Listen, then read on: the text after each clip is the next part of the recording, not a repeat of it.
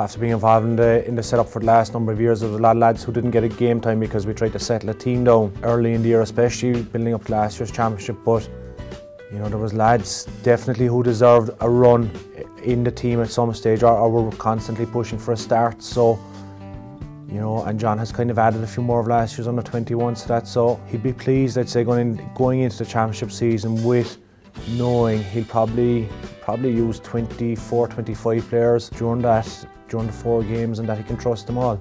Every new system is entitled to be trialled and given a fair opportunity to prove itself. Most important thing is the players wanted it. They want more games of high quality.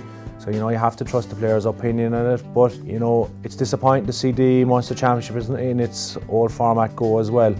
You know, whether this would be continued as a system going forward, we'll have to wait and see. Probably, because realistically we've nearly 4 home games. You know, we've 2 in Cork, we've 2 in Thurles, which will perceived to be our second home anyway, so they'll be added by the fact that, you know, going to Thurles won't be any major task. If we were going to Walsh Park now, say, or Cusack Park for one of them games, it could cause problems or a stumbling block for us. That suggestion is always out there, but if you look back into history, Cork have won a hell of a lot of games in poor conditions on wet days. So look, you can only prepare for every eventuality. You can't put a roof over a stadium and say we'll keep it dry all the time. So players know they have to be on their game every day to go out.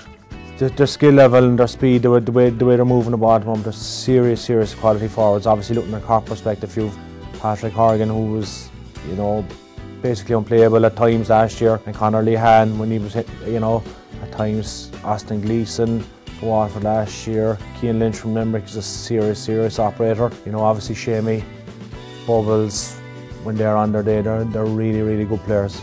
Glad you don't have to mark them, so. Maybe they're glad they didn't have to mark me.